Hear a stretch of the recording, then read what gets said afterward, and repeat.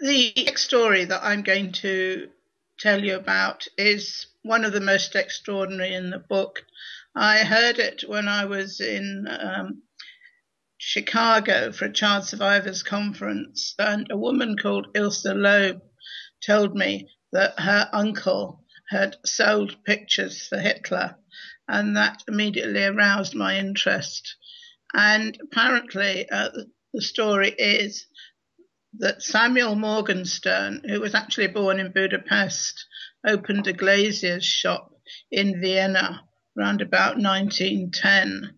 And in 1911, or thereabouts, Hitler came in with 3 pictures that he wanted him to sell. And Samuel sold picture frames, and he said that really it was much better if you had a picture frame to have a picture in it. They sold much better. So he bought the pictures from Hitler, and over a few years he bought quite a lot of pictures from him. In fact, when his house and his business were sold under Aryanization, there were still several pictures by Hitler there. So all went well with the Morgensterns. His wife was called Emma, and they had 1 child, but I don't know what his name was, until the Nazis came to power. And then gradually the Morgensterns were persecuted, and they lost their business. He wasn't allowed to trade, and things were very difficult for them.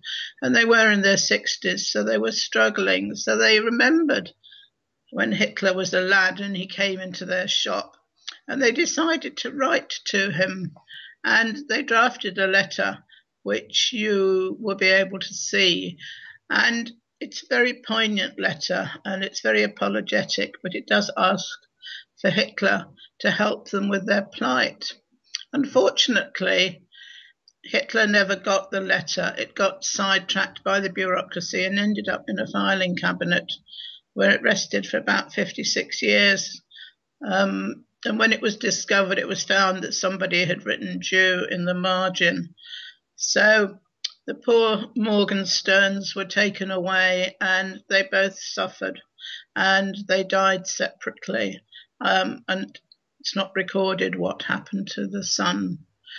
What is particularly poignant about this story is that Hitler had a Jewish doctor who cared for his mother when she was dying. And when Dr. Bloch found himself in the same situation, being threatened with all sorts of dire consequences, he too wrote to Hitler, but perhaps because he was a professional man or better versed in these things, his letter got through to Hitler, and Hitler did protect him. And he wasn't touched at all by the Gestapo, and he was able to go to New York and take all his possessions, which was very, very rare in those days. And so the outcome for Dr. Bloch was so very different to that of the Morgensterns, and I think it's a particularly tragic story, given that they'd had a relationship with Hitler. And Hitler had a lot of Jewish friends when he was young, apparently. One of them was called Reinhold Hannisch, and he got away to America. Apparently, Hitler tried to kill him in the mid-30s because he didn't want him to talk about their youth together and all the Jews that he'd known. And Hannisch wrote a series of articles called I Was Hitler's Buddy. So the story got out.